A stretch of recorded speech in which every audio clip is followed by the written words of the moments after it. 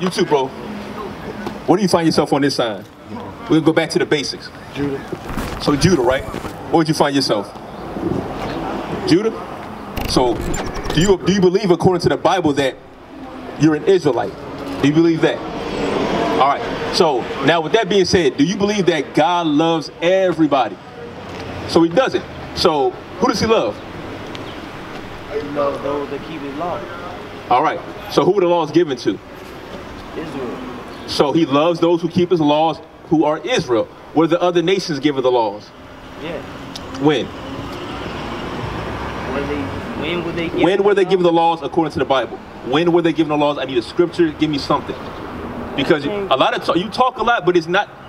No scripture. The only scripture you pulled was one scripture. All right, we come from the Bible. The officer did a great job of showing you that God is only dealing with the Israelites, but you're not getting it. All right, so give me Revelation. No, give me Revelations 22 and 14, then 21 and 12. We're gonna get right to that. We Okay. ain't did our job, obviously. If the laws ain't been given, then we ain't done our job. No, they've been given, and we wasn't doing our job by keeping it. That is correct. We didn't keep the laws of God, okay? But like you said, the laws were given to Israel. Then you said the laws were given to every other nation, but was given to Israel to give to every other nation. Okay, so when was that? When's that going to take place? It ain't took place yet. Right, it's not supposed to take place yet. You know why? Because we're not in our right mind. That's right. We have to be in our right mind to give the laws to another nation. Right. How can we give laws to another nation when we're not even keeping them ourselves? Right. That's confusion. Right. All right, so I'm gonna break it down for you, okay? But before that, I'm gonna get you this, because the commandments are a key thing. Right. The book of Revelation, chapter 22 and verse 14. Hey, check this out.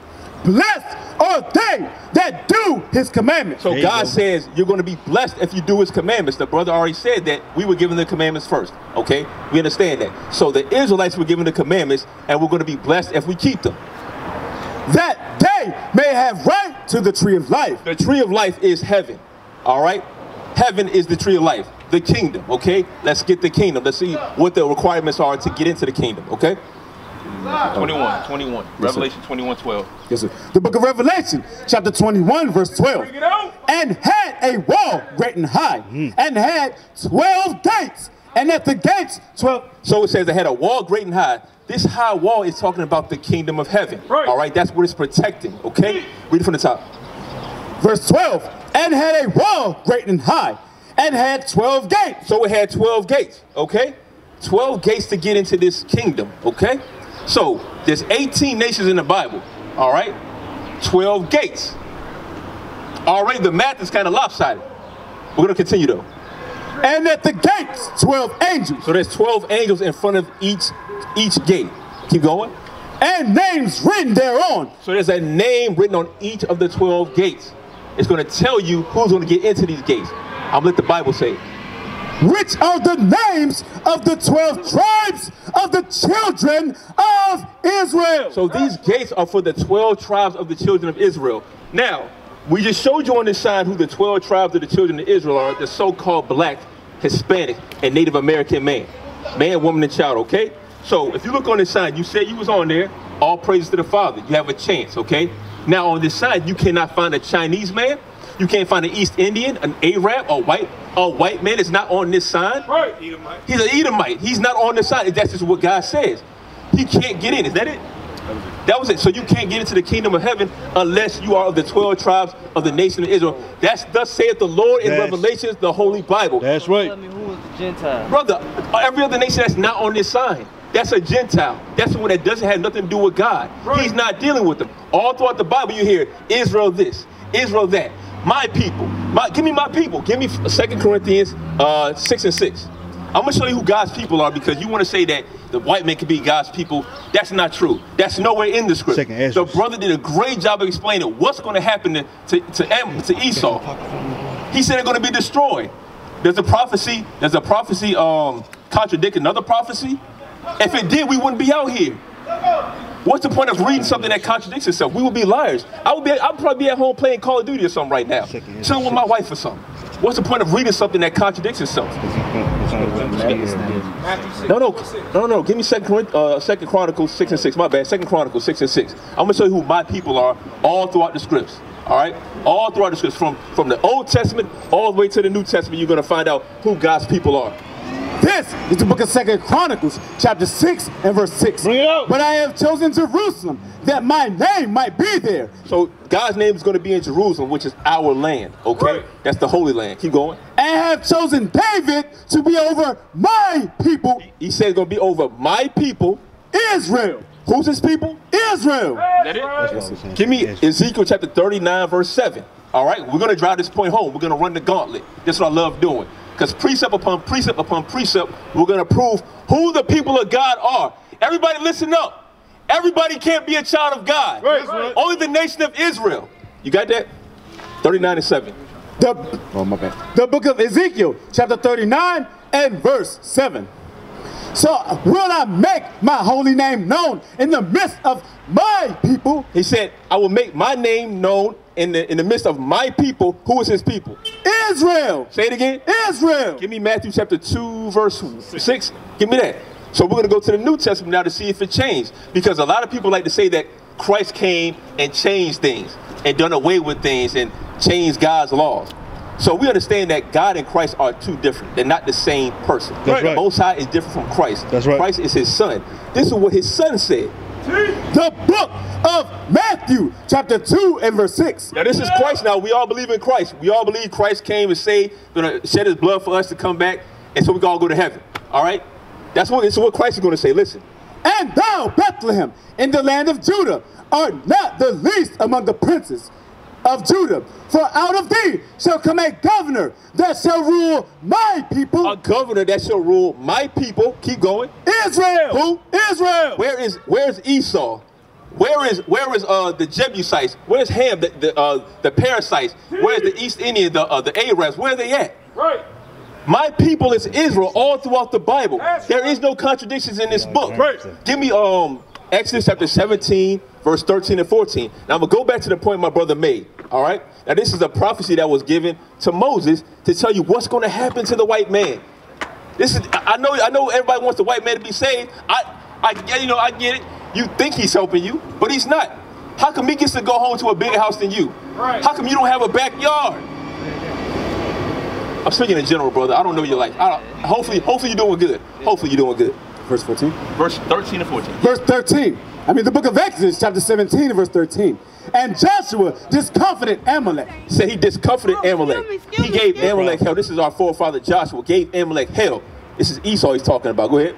And his people with the edge of the sword. So he killed them. He slaughtered them. All right? Keep reading. And the Lord said unto Moses, write this for a memorial in a book. Let's make it for a memorial in the book. This is a good thing.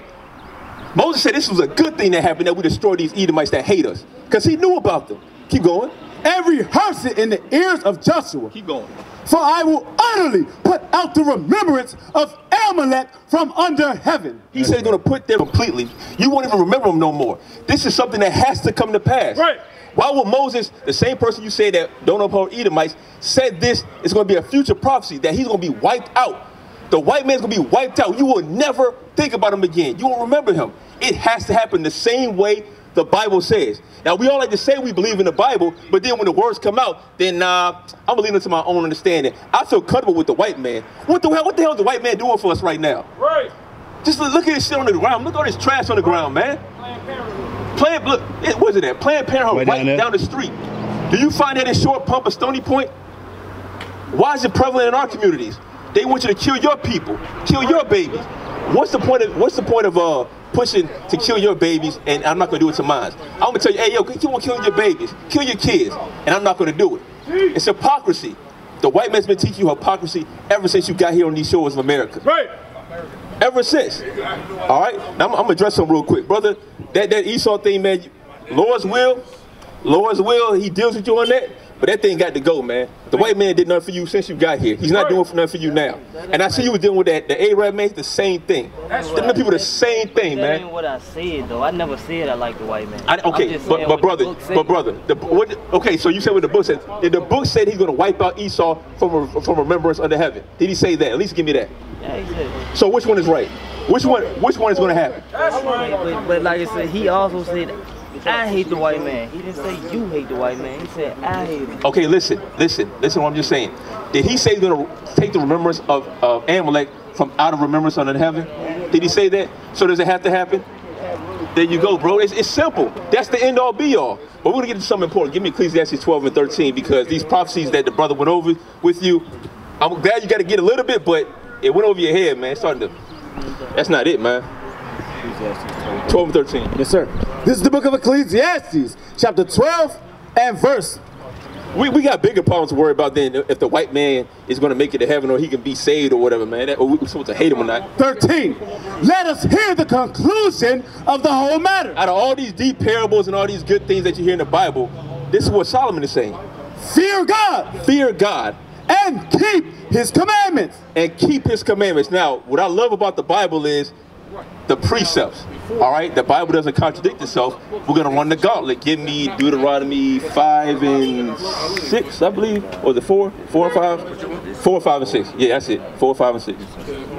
Give me that, cause stay patient, brother. Hey, brother, check this out real quick. All right, I'm gonna show you how to fear the Lord. I'm gonna show you what wisdom is according to the Bible. 4 and 5, right? The book of Deuteronomy, chapter 4 and verse 5. Behold, I have taught you statutes and judgments, even as the Lord my God commanded me, that ye should do so in the land whither ye go to possess it. So God gave us commandments and laws to keep, okay? That's what he said. Keep going. Verse 6, keep therefore and do them. He said, keep therefore and do them. For this is your wisdom. This is our wisdom, okay? And your understanding in the sight of the nations. So in the sight of all the other nations are supposed to be looking at us to get wisdom. That's where it comes back to. We teaching them the laws. He says God gonna teach us the laws. And once we apply the laws, then we can teach the other nations. That time hasn't come yet because, as you can see, we're not keeping the laws. Everybody doesn't have on fringes. Everybody's not marrying the woman that they're sleeping with. Everybody's not taking care of their kids. Every man doesn't have a job, doesn't provide for his own household, things of that nature. So it's not the time yet, okay? It's not time yet. Is that it? No, sir. Which shall hear all these statutes and say, surely this great nation is a wise and understanding people. So these other nations are supposed to look at us and say, man, these guys got it. They got everything under control, man. We want to be like them. We seek knowledge from these people, but that's not happening. All of the nations looking at us like we're a bunch of niggas and crazy people because we sell drugs to our own people. Right. We'll kill each other. That's a problem in our community, man. Right. Like I said, this is the police right there. We have to help him do his job right here. That's what I'm talking about. All praise. That's a good man right there. You got a flyer, bro? Oh yeah, I'm talking about it. That's what I'm talking about. All praise. So it's a shame that they have to keep on. We have to keep on coming out here to help out the police. All right. We really shouldn't need no police. If everybody was doing according to the laws of God, we wouldn't need nobody to police our neighborhood. Right. That's the point. Now give me Psalms 111 and verse 10. So remember, the wisdom is the laws of God. Understanding comes from keeping the laws, okay? So that's what Moses said. We're going to go see what David said. You can't understand the simple things of this Bible. Right. The simplicity of Christ. Right. You can't understand the dark parables, okay? So we heard it from Moses. We heard it from David. Let's go to Job. Is it 28:28? 30 and 30. It's 28:28. Job 28:28. Give me that. All right? Just remember, the key thing is keeping the commandments. At the end of everything, keep the commandments of God. That's going to get your wisdom. That's how you get into the kingdom of heaven. So we're going to hear what Job has to say about it. The book of Job, chapter 28, verse 28. And unto him he said, behold, the fear of the Lord, that is wisdom. So it sounds familiar because the last two prophets said the same thing. The fear of the Lord is the beginning of your wisdom. What's the wisdom, brother? Keeping the commandments, right? Remember that keeping the commandments is getting your wisdom. And to depart from evil is understanding. To depart from evil. Evil is doing anything outside of the laws of God. That's evil. It's black and white. Either you're serving God or you're not serving God. Right. It's just that simple. Right. So when you keep the commandments, you're doing a good thing. You're serving the Most High God. All right, that's how you get your wisdom. If you're not serving the Most High God, not keeping the commandments, then you can't get no wisdom. You can't understand this book. So what we got? We got Moses, David, Job. Give me Solomon. Proverbs 9 and 10. Proverbs 9 and 10. All right. It's my favorite one right here. This is the book of Proverbs, chapter 9 and verse 10. Give instruction. I'm sorry. Verse 10. The fear of the Lord is the beginning of wisdom. You just heard it for like the fourth time. The fear of the Lord is the beginning of wisdom. Right. Okay? This Bible doesn't contradict itself. Here's my favorite part. And the knowledge of the holy. The knowledge of the holy. All right, keep going. Is understanding. Is understanding. Now, look, give me Deuteronomy 7:6. I'm going to show you who's holy. It says the knowledge of the holy. Who are the laws given to? Or right? Who did Moses give the laws to? There you go. You already know it. Read that real quick. The book of Deuteronomy, chapter 7 and verse 6. For thou art an holy people. The same holy people, the children of Israel, like you said. Keep going. Unto the Lord thy God. The Lord thy God hath chosen thee to be a special people. He chose us to be special. The same way when you came out the house, you decided to wear that red shirt. I'm sure you got other shirts, but for some reason you picked that one. God took 18 nations, and out of 18 nations, he picked the children of Israel to be his holy people, okay? Keep going. Unto himself, above. He says above. Keep going. All people that are upon the face of the earth. Now, we're supposed to be above all people, just like the scripture said that the other nations are going to come to us to look to knowledge, to get the wisdom, because we would know them. That's the same thing that the Bible keeps on repeating over and over again. We used to scream black power while Heron was pushed. But at the end of the day, nothing's in vain. IUIC has been given a vision. The tents of Judah has risen. Many has attempted the mission. Minor murmuring, omitting, and missing the mark.